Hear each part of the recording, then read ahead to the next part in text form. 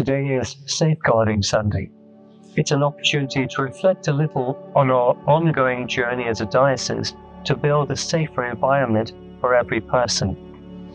You'll recall that the Elliott Review in 2020 recommended that the Catholic Church in England and Wales put in place a national safeguarding body.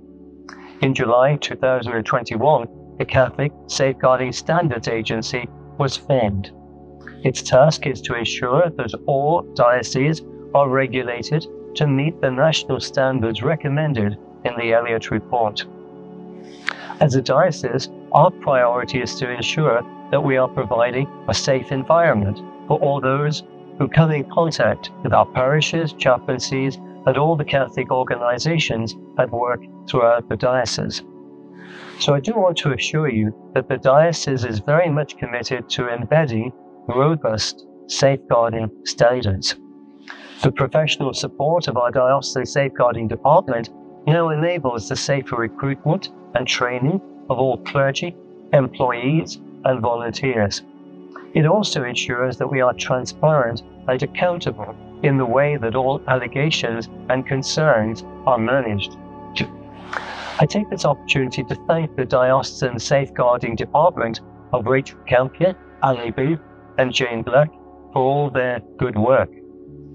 I would also like to express my gratitude to the priests and the parish safeguarding representatives for their generous commitment to improving safeguarding practices in their parishes. Additional training for clergy and parish safeguarding representatives is now in place. There is also a safeguarding information available on the diocesan website, and an easy-to-read and comprehensive guide to safeguarding has been produced in the form of a very helpful parish safeguarding handbook.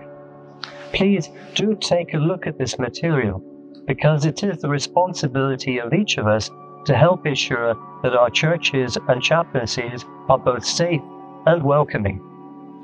This, as we know, is something we cannot just leave to the diocesan safeguarding department, to the clergy, and to the parish safeguarding representatives.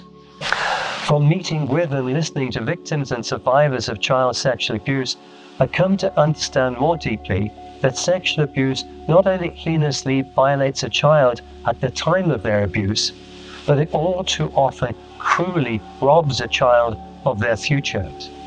Victims and survivors of sexual abuse continue to carry throughout their lives the painful and debilitating consequences of the grave crime of sexual abuse. I do not underestimate the traumatic and lifelong consequences of sexual abuse upon their lives, and how it also affects their families and parish communities. Please know that my door and that of our diocesan safeguarding department is always open to anyone affected by abuse. Like you, I continue to love Christ Church, but I acknowledge that sexual abuse has stained the face of the Church, and it has undermined her mission. I feel a deep sense of shame for this abuse.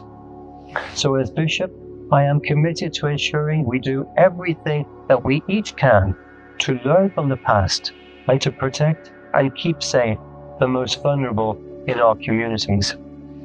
There can be no room in our diocese for complacency or for not taking seriously the need for vigilance on the part of all of us. Thank you for doing all you can to support your parish priest and parish safeguarding representative in fostering a deeper and a more evident culture of safeguarding, care, and protection for everyone in your parish or chaplaincy. With my prayers and gratitude, Bishop Patrick.